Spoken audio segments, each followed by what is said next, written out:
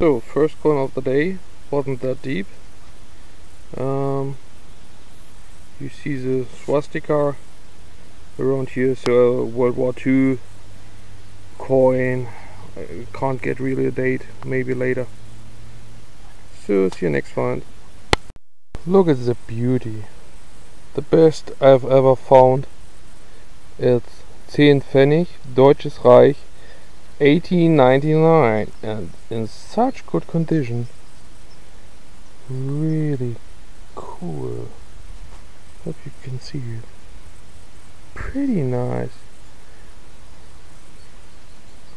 Really like it. So yeah guys, I'm sweating like a bear in the rain, but look at that. My next coin. Also nice condition. The most of them are really flattened. Really cool today, so it's worth it. Really cool. 8058, pretty neat. So, and I got a little Bronze Arsen Knopf, so it's a older button, pretty neat. So yeah, right in the corner where I found on last week Sunday the 3 coins and the button, I found this little coin. Could not be old. It's 1950, I guess. Yeah, it's 1950, but in pretty good shape. And now it flees.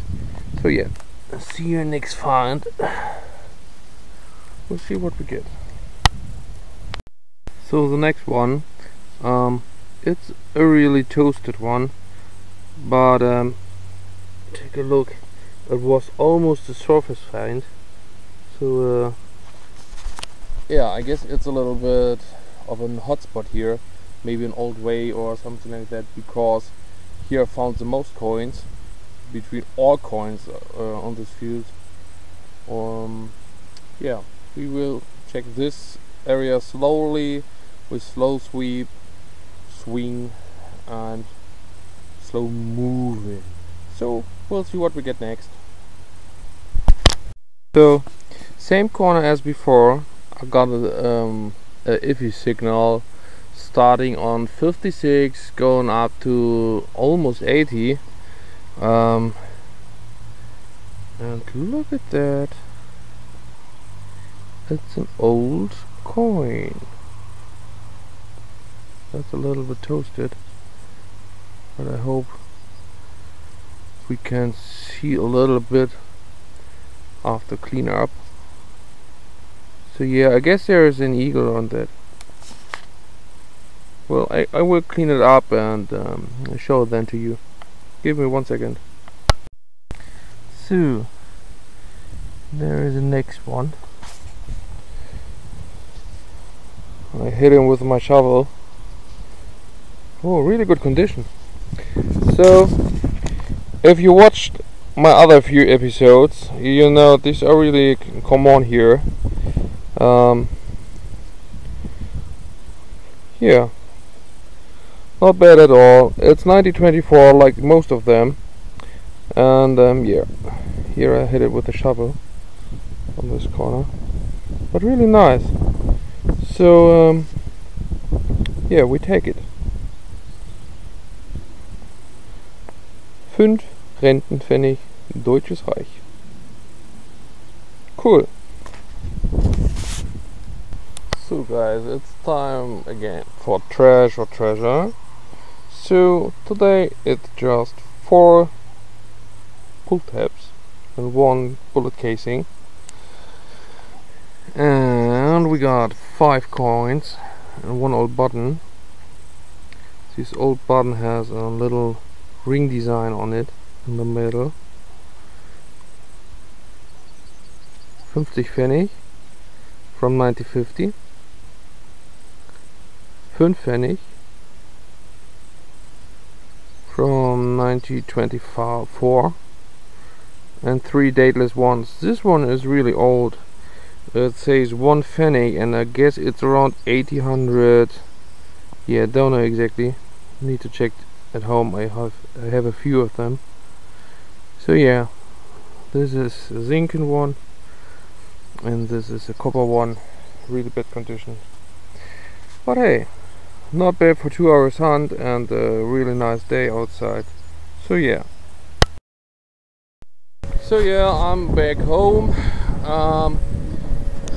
Like you can see, like every time I'm on my bike.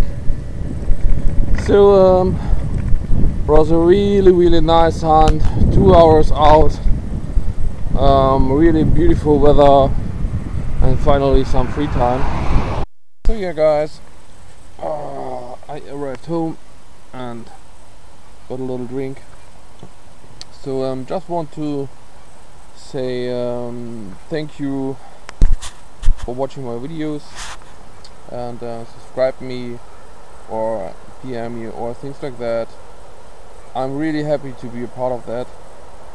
So yeah, that's first. Second is I have two things new in my setup. So one thing is the garett, the new AT pinpointer, and the other one is a garett edge digger, because I thought I need a new digging tool for small holes and things like that.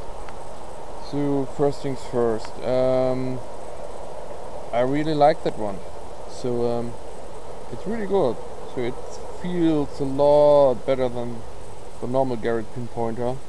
It does an amazing job. So I'm really happy to have this. So yeah, really like the garett. So the other thing is I don't like this. The first thing what happened in the first dug hole with my shovel, I was slipped inside and pressed a little bit hard, and what happened? The handle bent down. Oh my gosh, this feels like you can kill a tree with this thing, and you bend it down. So you are able, just with handman's craft, to bend this thing down, and that could not have been what it's been for. So yeah, I'm really disappointed, because I thought it's so heavy, it must be really hard, and yeah, but you can see a slightly curve. I will call my shop and ask what we want to do about that, because normally I use wait a second, this one. This is a hori, and it's never bent. The tip is still sharp even if I dig between rocks. Yeah, it's really stable, so unbreakable, this thing, and it costs half from the edge digger. Only thing why I want to change was the handle, because you get a better dig direction with this handle and this slip off protection. So yeah, I will stick back to my hori. It's from, what the heck is it, Nisaku. It's made in Japan, and it's a specialty knife for function blade. So really good, really good. I guess I paid 29 euro for that, or 20 maybe. Really unbreakable, this thing. The only thing is you don't have a slip off protection, and yeah, it's a little bit different, but you can also put nice plugs off with that. So yeah, that's what I want to say. Thanks for the shoutouts I got. I really appreciate it. I feel like a yeah, like a piece of the community. Greetings to the AT Pro users and the stealth diggers, all of you. So nice to be a part of it. So guys, that's it for today. I hope you have a little bit fun. No silver, no gold, no rings, no jubilee, no stuff you all want to dig, just things we dig. So see you later. Maybe more tomorrow, a little beach hunt, but yeah, we will see.